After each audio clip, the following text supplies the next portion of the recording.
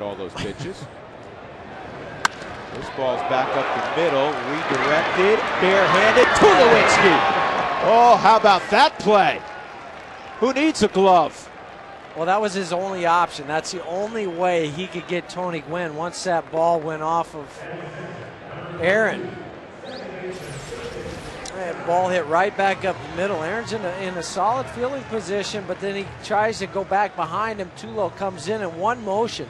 How about that? Catching off his right leg, catching it, sees it's going up the middle, changes direction. That footwork is so important on that play.